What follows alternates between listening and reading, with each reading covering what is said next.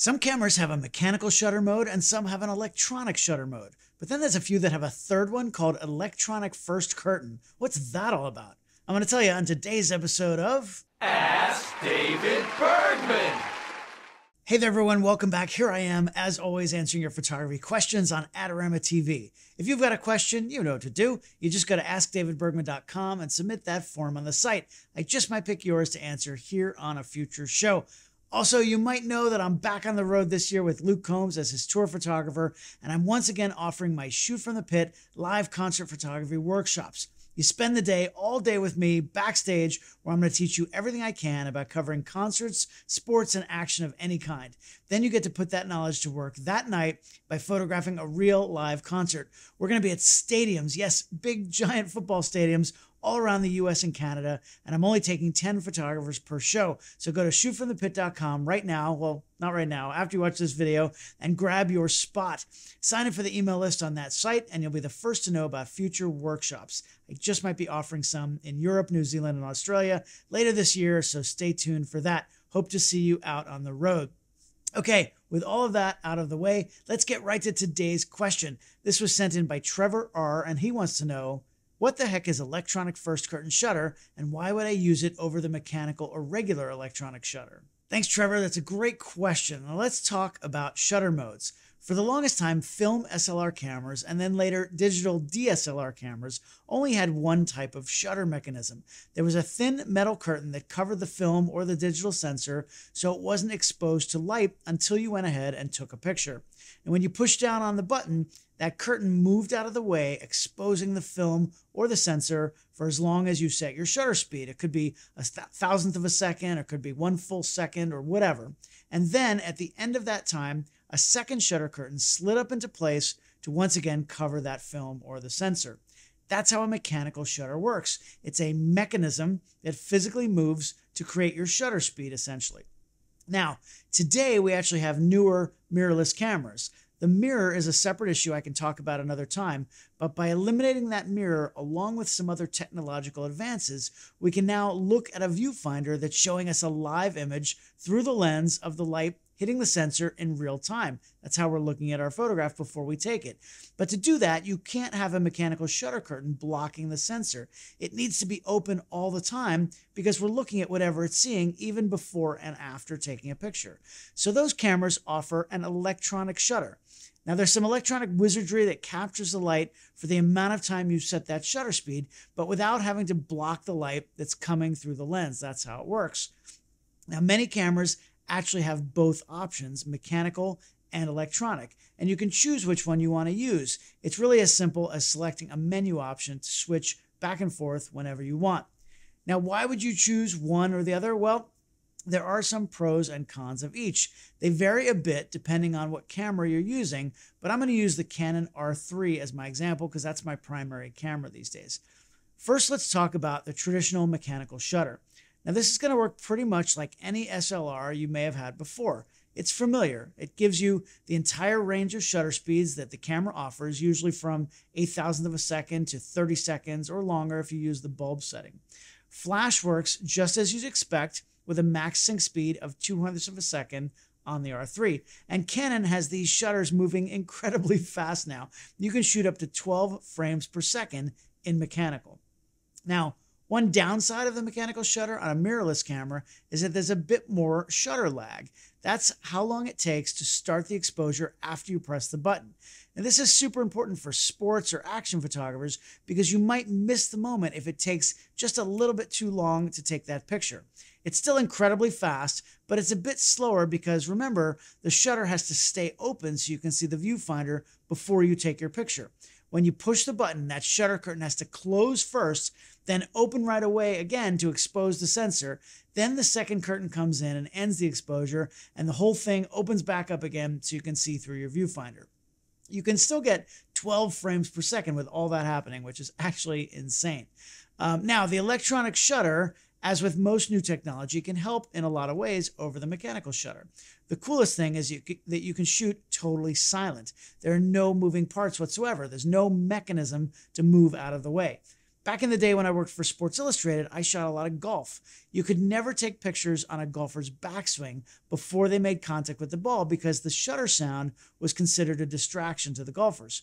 We can argue about that separately, but that's just how it is when you're covering professional golf. Now you can shoot silently anytime without bothering anybody.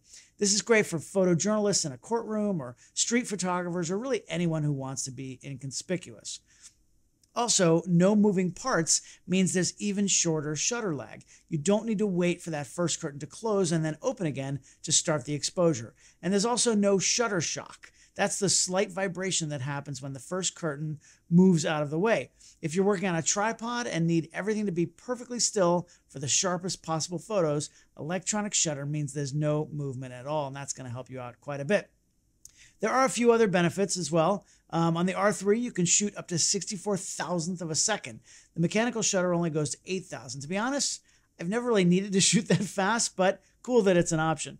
Also, while the mechanical shutter can give you up to 12 frames per second, electronic gives you 30. That's crazy fast. And when you're shooting, there's also no blackout whatsoever. So you're able to see your subjects the whole time instead of having a quick blink happen between each frame when the shutter curtain closes. The downsides of using electronic shutter, well, there are always trade-offs, right? Currently, we don't have any cameras that have what's called a global shutter, so the light is read off the sensor one line at a time. This is called rolling shutter, and it means that sometimes straight lines actually get slanted. If you're in a moving car and taking pictures of, let's say, telephone poles flying past, you're going to see it. They're not going to be straight. Now, sensors get faster with every new camera, and it's barely noticeable on the R3, but it is still there. Also, banding becomes a real issue with flickering lights. Many types of lights actually pulse or flicker. We don't see it because our eyes and our brain do an amazing job to compensate, but cameras aren't as good as humans yet, so you might see streaks of light under certain conditions. A few other things to note. While you can shoot up to 64,000th of a second, your shutter speed is limited at the other end. You currently can't shoot electronic shutter slower than a half a second. Also, many electronic shutters just don't work with flash at all.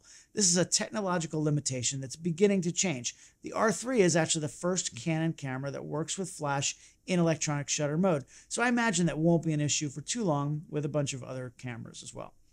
So those are really the main differences between mechanical and electronic shutter modes. But Trevor asked about the third mode.